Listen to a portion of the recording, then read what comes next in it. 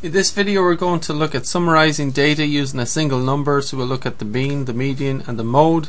We'll do 4 examples. So start off with students' test scores, then look at heights of basketball players in a team, house prizes, and then think about why do we use the median instead of the mean, and why in some cases do we like to use the mean instead of the median. Okay, so let's start off.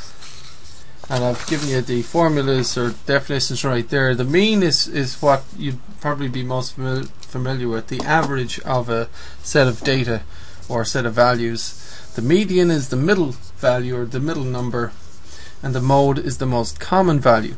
So we're going to take these test scores of a student and find the mean, the median and the mode. So the mean we'll start off with, and the mean is the average or the arithmetic mean, or the average. It's the sum of the values over the number of values. So the sum of the values is 60 plus 80 plus 90 plus 60 plus 70. And how many values do we have? How many numbers? 1, 2, 3, 4, 5 numbers. So we divide by 5. So calculate that and see what you get.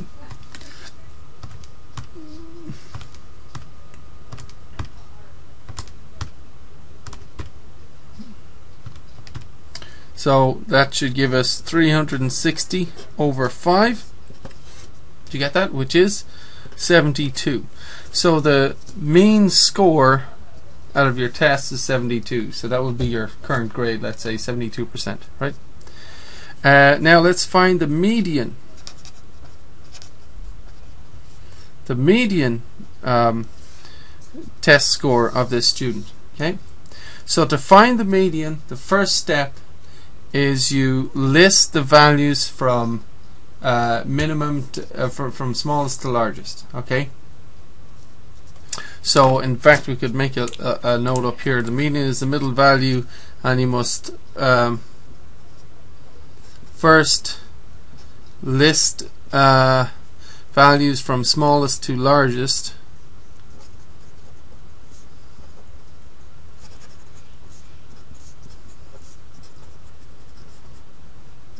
Okay, so when we're getting the median, what we've got to do is say, okay, 60 is the lowest score, and what's the next one? Well, we've got another 60, right? So write that down. And what's the next lowest score? 70. What's the next lowest score? 80. What's the next score? Sorry, next score, 90. So we've listed the values from lowest to highest, and the median is the middle value.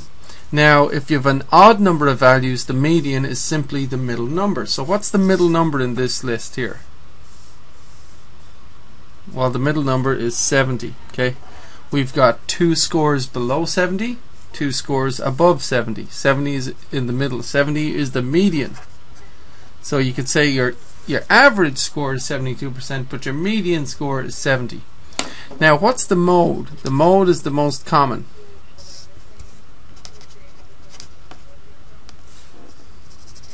The mode is, what's the most common score out of those test scores? Well, let's see, we've got 1, 2 60s, right? So that's the mode, the most common value. So the mode is 60%, right? Or 60, right? So we're going to try this one now. The student took another test and scored 92. Find the new mean, median and mode. Okay, so first of all, find the new mean.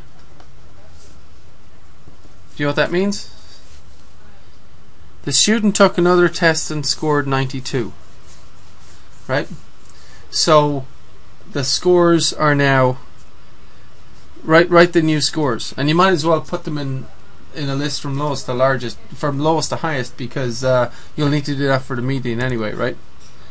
So from lowest to highest we have 60, 60, what else? 70, and then 80, and then 90, and then 92 is above that. So we'll put 92 here. So that's our new score. And how we're just going to see how this new score affects the mean and the median and the mode, right? So the mean is going to be add everything up together, right? So go ahead and do that. Now what do you divide by this time? So the mean is the average. It's the sum of the values over the number of values. So how many values do we have? 1, 2, 3, 4, 5, 6. So we divide by 6. Okay. And so you can add them all up again. Of course, a clever way is just, well, these all added to 360 last time. So I'm just going to add on 92 and I get 452. But this time I need to divide by 6, right? So this time my mean is 75.333, etc. So I'll call that approximately 75.3. Okay. What's my median this time? The middle value. Any idea? Well, we've got to list the numbers from lowest to highest, which I guess I've done already. I'm just going to do it here so I can make it clear how to find the median this time. Now this time the median is the middle number, the middle value. Now the problem is there is no particular middle value here, right? And if you split this in two, you've got 3 scores to the left and 3 scores to the right. 3 low scores and 3 high scores, right? So what is the middle value? Well, there is none, right? So what we do to get the median when you've got an even number of values is you take the average of the 2 middle values. Okay? So what are the 2 middle values here? There's 70 and 80, right? And we take the average. How would you get the average of 70 and 80? Well, you go 70 plus 80 and divide by 2, right? What does that give you?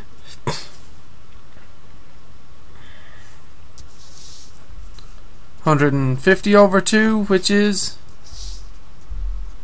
75. Okay?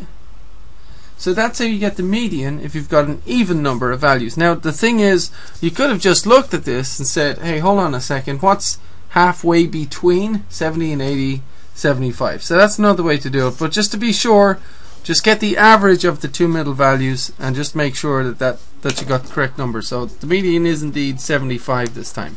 And what's the mode this time? What's the most common test score? Well, the most common test score is, once again, 60. 60 is the most common, right? So when we added the new, after the next test, what happened to the mean? Did it increase or decrease? So after the new test, what happened to everything? The mean was 72, and we took the new test and it increased to 75.3. What about the median? What happened to the median after we took the next test? The median was 70 and it went all the way up to 75, so the median increased as well this time, didn't it? And what about the mode? Did the mode change? No, the mode had stayed the same, right? So when you add new values, obviously these numbers will change. So can you do this one? Find the mean, median, mode of these heights of players on a high school basketball team, right? Now, one thing you might like to do is turn all these numbers into inches, right?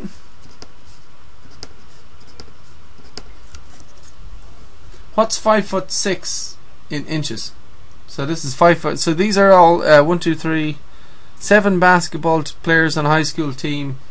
That's all the kids that wanted to play. Nobody else wanted to play, let's imagine. And what are the heights of each player in inches? So 5 foot is, there's 12 inches in a foot, right? So 5 times 12 is 60. So there's 60 inches in 5 feet, right? 60 inches equals 5 feet. So this one is 60 inches and 6, so that's 66 inches high, right? How about this player? 60 plus 10, so that's 70 inches. And what about the rest of them? Turn them all into inches.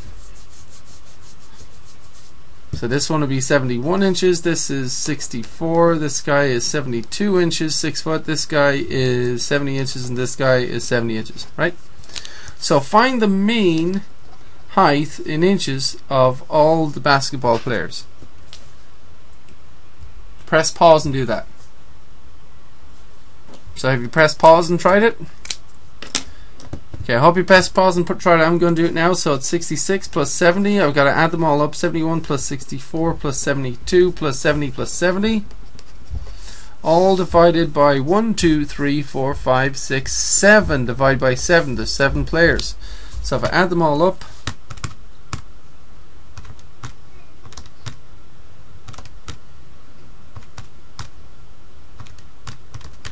I get 483, and then divide by 7 and we get 69.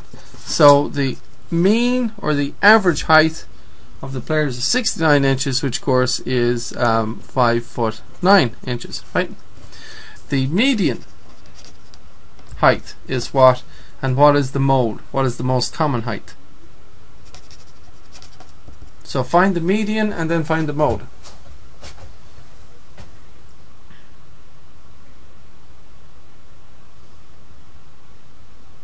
Okay, I hope you pressed pause and tried it. Please press pause and try it. I'm going to do it now really quickly. So the median, first thing I have to do is list the numbers from lowest to highest. So 64, 66. I like to cross them off as I do it, so don't make a mistake. And then the next one is 70, and then another 70, and then another 70, and then I got 71, and then I got 72, right? Now the median is the middle value. So if I count the 1, 2, 3, 4, 5, 6, 7, of course there's an odd number here, so we just take the actual middle value. So if we go straight down the middle, this number 70 is in the middle. There's 3 less than it, and there's 3 below and 3 above in a way. So the median is 70 inches high, or 5 foot 10. And what's the mode? What's the most common height? Any idea? When you look at the numbers, you've got 1, 2, 3 3 players who are 70 inches. So the most common height is 70 inches, 5 foot 10. Okay. So imagine now that a new kid who is 6 foot 9 inches joins the team. Find the new mean, median, and mode of the heights of the team. So press pause and do that, please. Press pause and do this.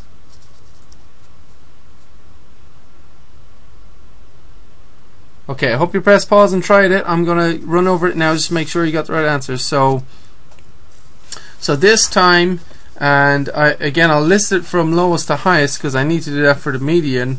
So we've got 64 inches, 66 inches, 70, 70, 70, 71, and 72, and then a new kid comes and he's 6 foot 9, so that is 72 inches plus 9, that's 81 inches high. Okay, and the mean is adding them all up,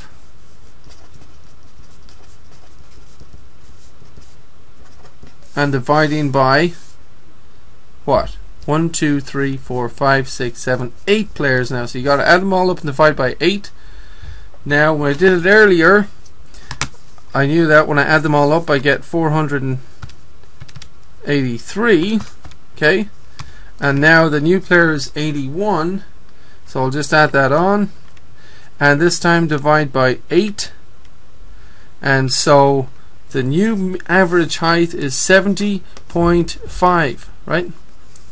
Or 5 foot 10 and a half inches, right? The median height is what?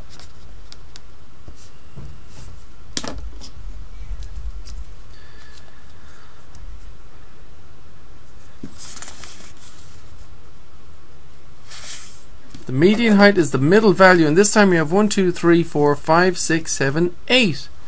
So how are we going to find the median? If you list them from lowest to highest, and then you draw a line like right in the middle, you've got 4 below and 4 above, right? So if you have an even number of values, you get the average of the two middle values. The average of the two middle. How do you get the average of 70 and 70? By the way, off the top of your head, what is the average of 70 and 70? It is 70, right? So you don't have to do this, but 70 plus 70 divided by 2 will give 140 over 2, which of course is 70. So the median value is, or the middle value is 70, right? And what is the mode? Most common value? 70 inches again, or in other words 5'10", right? So what happened after the high kid came? How did the mean, the median, and the mode change? How did the mean change after the tall kid came to play in a basketball team? The mean height went from 69 inches to 70.5. That's 5'9" to 5'10.5", right? So the mean jumped by 1.5 inches. That's a pretty big jump for an average, right? How did the median change? Median did not change at all. So the middle value stayed the same. What about the mode? The most common height, that stayed the same as well, 5'10", right? So what this 81 is called, because this kid is so much higher than everybody else, just towers above everybody else, this number here is what's called an outlier. Okay, this is a value that is significantly different than the rest. Okay.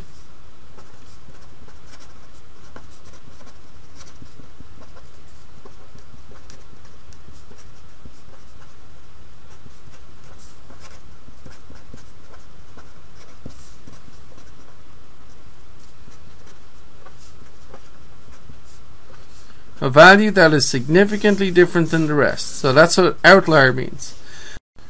Okay, so in this example, please try to find the mean, the median, and the mode of these house prices in a small town. Okay. And is there something some way to write these numbers so that you don't have to write the zeros all the time? Excuse me, the zeros all the time. So there's a lot of zeros here, right? Any idea how you could write these numbers without using the zeros at the end, right? So just to make it simpler on yourself, you could write the numbers in thousands, right? So for example, 123, 150, 90, 137, and so on, right? So press pause and find the mean, the median, and the mode of these house prices, and then check the video to check your answer. Okay, I hope you've tried it. So the mean is going to be add all the numbers up and divide by 1, 2, 3, 4, 5, 6, 7, 8. So you should get 2120 divided by 8, which is 265. Now what does that mean? That means $265,000, right? Average is the average house price for this small town. Then go ahead and find the median if you haven't got it yet. Press pause and find the median. Okay, I hope you tried it. I'm going to do it now really quickly. So the median, you would go list them from lowest to highest. So 80,000, 90,000. Then we've got 100,000. Then we've got 123. Then we've got 137. Then we've got 150, 190, and 1250. Okay, so list them from lowest to highest, and we get the median, the middle house price for all the houses on sale in this small town. Okay. Now, what is the median? Because you figured that one out. Once again, we've got an even number of values, 8 values. That's an even number. So we've got to get the average of the two middle values, right? How do you get the average of these two numbers? Well, don't you just go 1, 2, 3 plus 1, 3, 7 and divide by 2, right? So that would be 260 over 2, or 130, right? So the middle value, or the median for this, is $130,000. That's the median, right? What's the mode?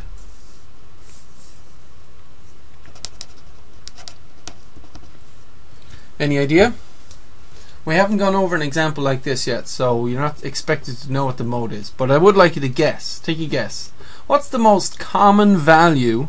What's the most common number out of all these 8 numbers? Which number is most common?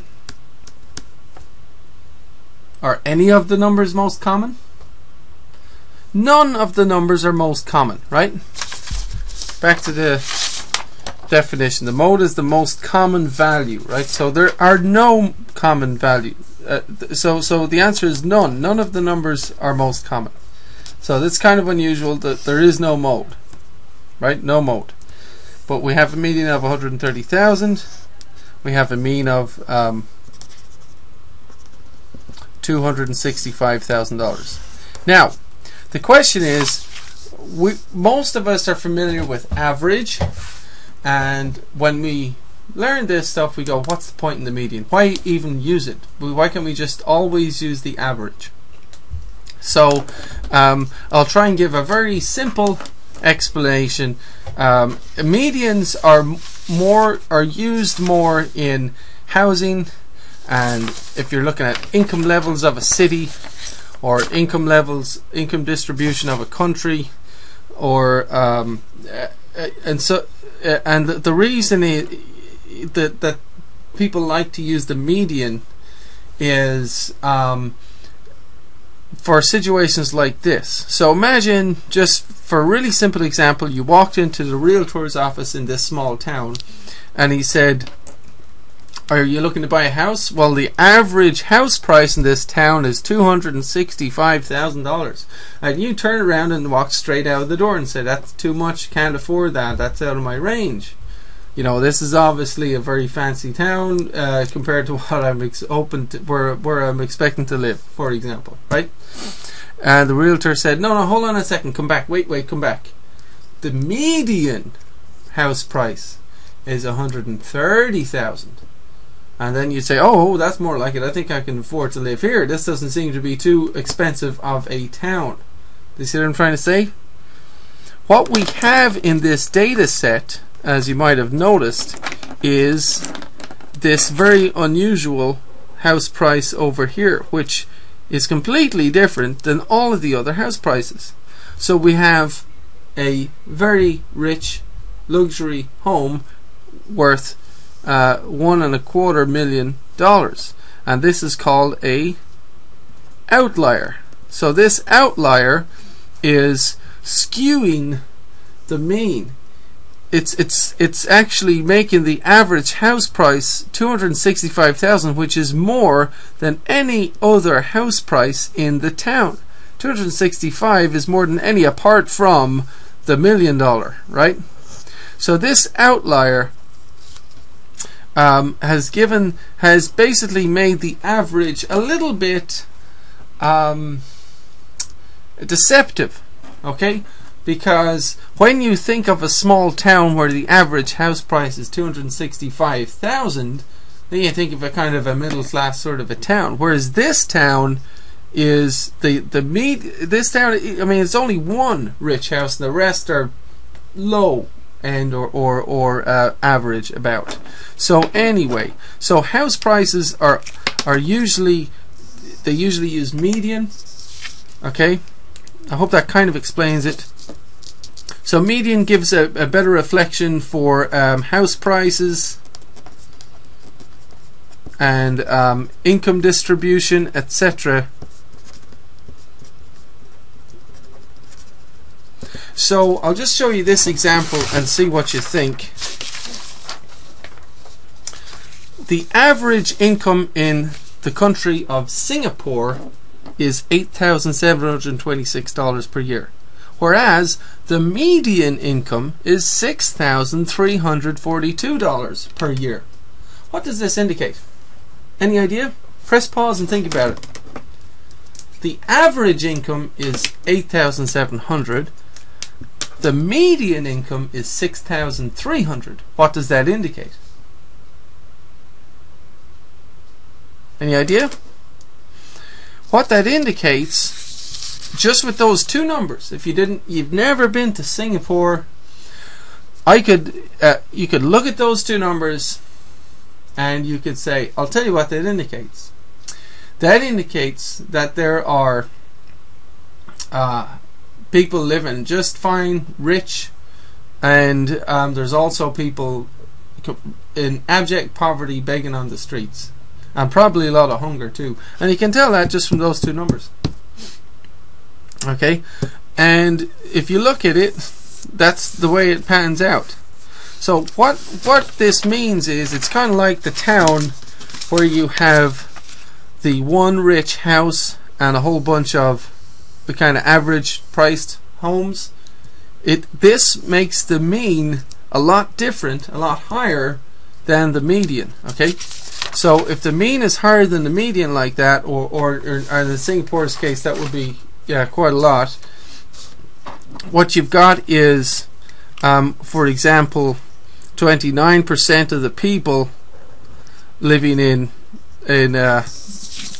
pretty tough poverty. That's about 30% of the people. Whereas, you've got your high end of the scale. You got 10. This graph here shows about 10% living just fine, doing really well, and that. So you got basically a big gap between the rich and the poor, and it shows more than 60% actually live below the national average.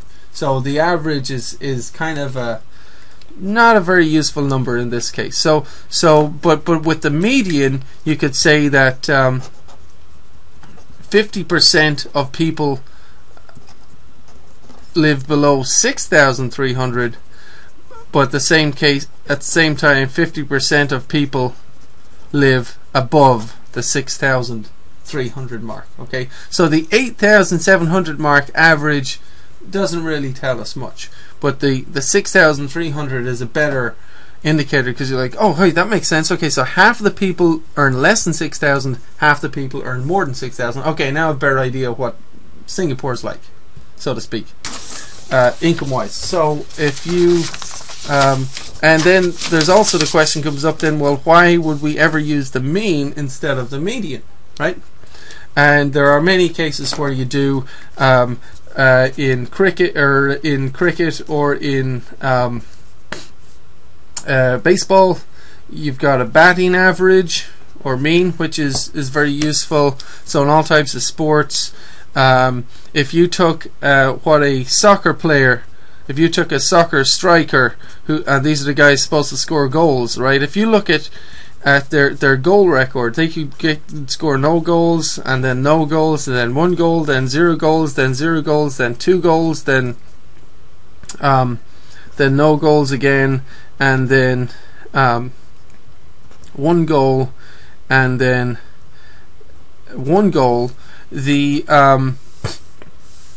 is pretty good. This is a really good striker, even though they've gone lots of games with scoring no goals. If you were to calculate the median on that, so 1, 2, 3, 4, 5, and then we've got 1, 1, 1, 2. If you were to calculate the median on that, that would be 1, 2, 3, 4, 5, 6, 7, 8, 9. The median would be this number here. Okay. The median is 0. So for this soccer player, over their 9 games, over her 9 games, she scored no her median score is no goals, but she has scored 1, 2, 3, 4. She has scored 5 goals out of 9 games. So her mean is 5 out of 9, which is more than half, 0.56 about goals per game, which would make her one of the best strikers in her league, probably the best.